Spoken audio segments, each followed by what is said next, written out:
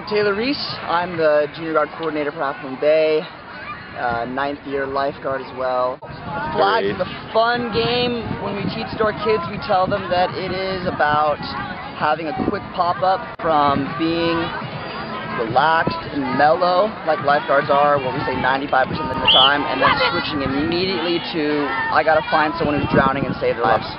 So with flags on the beach and water flags, that's what the idea behind it is, going from relaxed to super alert. I'm Kendall, and I'm in the B group for gymnastics. I'm Abby, and I'm in the C Jellies group of Half Moon Bay Junior Lifeguards.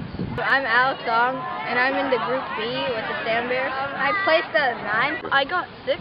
I got 10. Most people put their elbows out. I like to keep my elbows in for some reason. I don't know why. But I just kind of ran as fast as I could and hope for the best.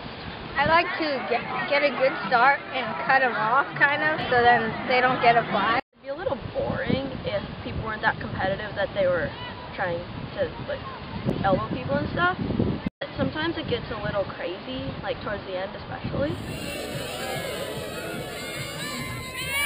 The Capitola and Santa Cruz, I don't know about the other ones, but they are pretty fierce about making sure they win every competition. So they're like the rivals, and we just like come here as a small team to just have fun, I guess. We focus on the lifeguarding and self-rescue aspects as opposed to competition or land-based activities. I've been doing it for 5 years, and every year has been really fun.